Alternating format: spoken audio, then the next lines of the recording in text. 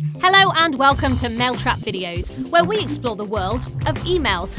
In this video, we show you how to test emails in Python with Mailtrap email testing. Mailtrap email testing is an email sandbox to inspect and debug emails in staging, dev, and QA environments before sending them to recipients' inboxes. It captures all the SMTP traffic and eliminates the chances of spamming users. With email testing, you can also check how HTML emails are rendered and analyze their spam score. Here's how you can test emails in Python with Mailtrap email testing. Go to mailtrap.io and click on the Sign Up button.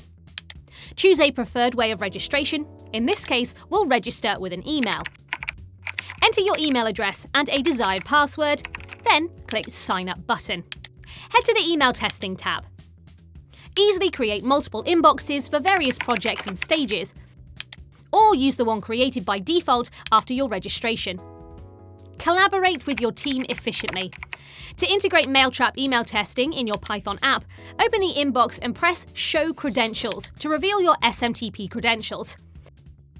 From there, copy and paste them into your project.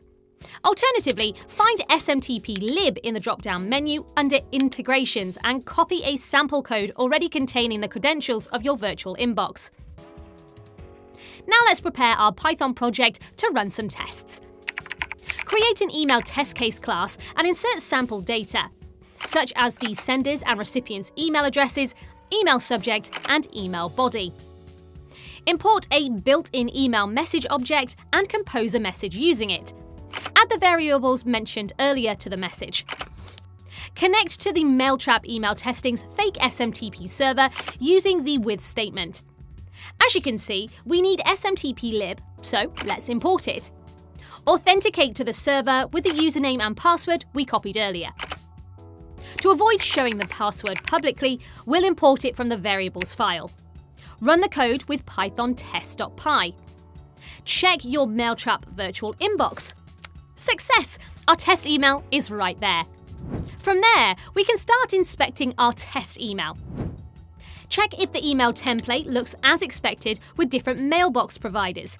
Review links and buttons and see how it will be shown on various devices with desktop, tablet, and mobile previews. Then go to the HTML source tab to see elements that won't be supported by email clients. Move to the HTML check tab to see the level of client support and filter results based on the device or the mailbox provider.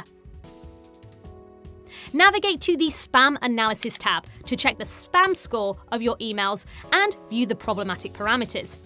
Scroll down to see if your sending domain has been blacklisted. You can also check the Text tab to see whether HTML and text versions match, or open the Raw tab to view raw data with email headers and body. Finally, view tech info to see SMTP transaction and email header info. That's it! Once you complete all the tests, you can start sending in production with Mailtrap email sending. Check out our other videos for more information on testing emails in Python. We hope you found this tutorial helpful.